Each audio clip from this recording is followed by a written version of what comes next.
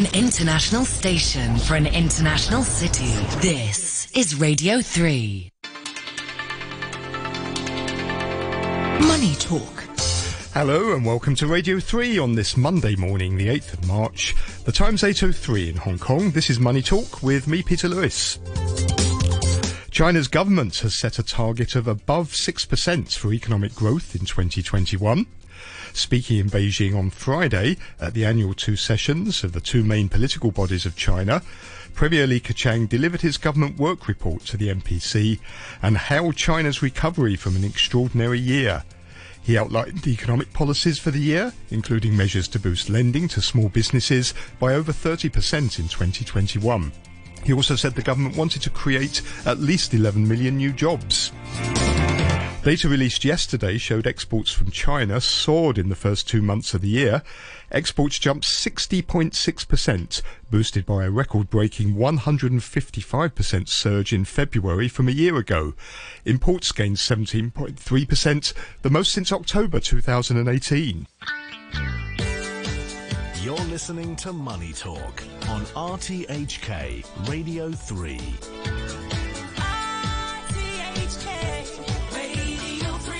It's 8:24 on the phone now from Shanghai is independent economist Andy Shi. Good morning to you, Andy.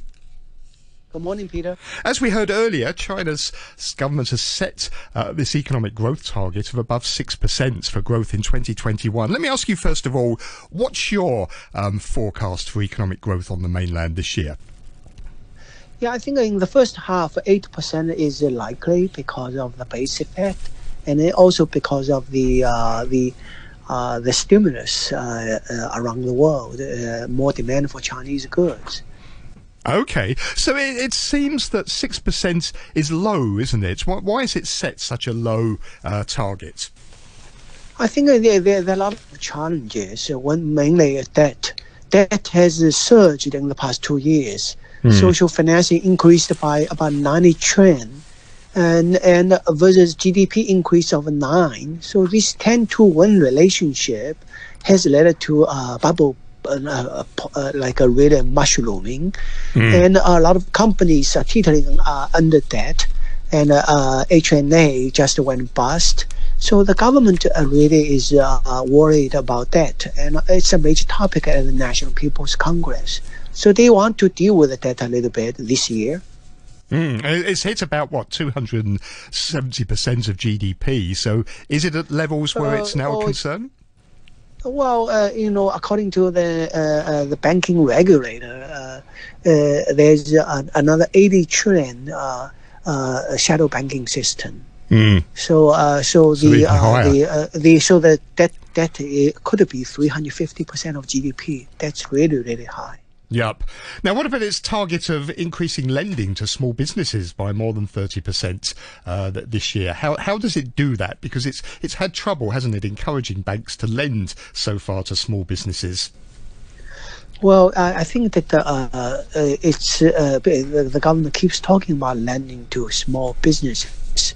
And I think that the reality is that it's a problem everywhere in the world.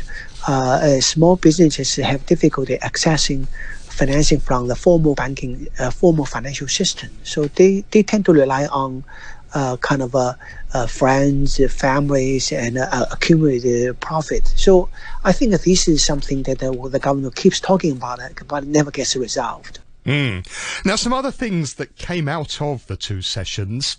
The word technology, it was mentioned 23 times in Premier Li's work report, and it emphasised its plan to make the country an advanced manufacturing hub, and it wanted to do that by 2025. Is this being prompted by the fact that the US now is also going to pump a lot of money into funding to boost competitiveness against China? Are we in a sort of high-tech race now between the US and China? I think that 2025 was talked about for many years. So I think there's a new urgency for tech on tech because of the tech war, and it looks like the tech war will continue under Biden, and especially access to semiconductor. And China cannot make advanced chips like 7 nano, and now it's going to be like a 5 nano. 5 nano is going to be the standard. China is very far away in terms of that, and the chip is really the oil for the modern economy in the 21st century. So China really has to overcome that. Otherwise, it's going to be very difficult down the road.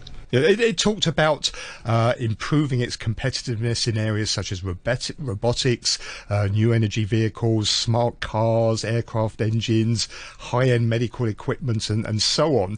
Does it feel like it's falling behind in those areas? Well, I think that some is important, like aircraft engine, because it concern military. A lot of other things are really about not so important. I think that because everything needs chip, and if China cannot make a chip, then you are really dependent on the United States. So I think that's the key. I think the key is semiconductor fabrication, especially for chip with under 10 nano or at least 10 nano. Should be 7 nano. And what about it? The 5-year plan also includes increasing research and development spending by at least 7% each year to try and reduce China's reliance on US companies for semiconductors. I mean, clearly it's really throwing a lot of resources into R&D as well, isn't it? Yeah, I think that it's not a matter of the resources. It's really about focus. You look at what's going on in the world. It's not the impact. The semiconductors is made in Taiwan mostly. It's TSMC. That's the real thing. The whole world depends on TSMC.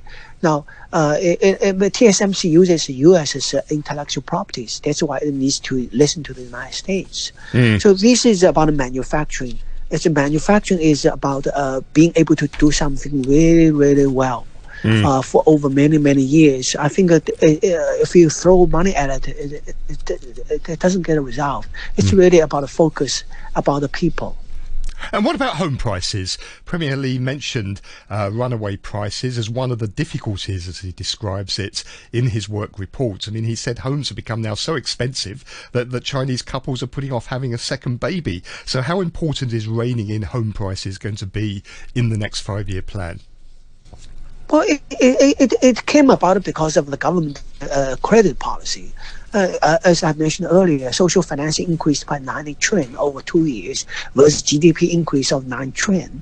So where all did that money go? It went into property speculation.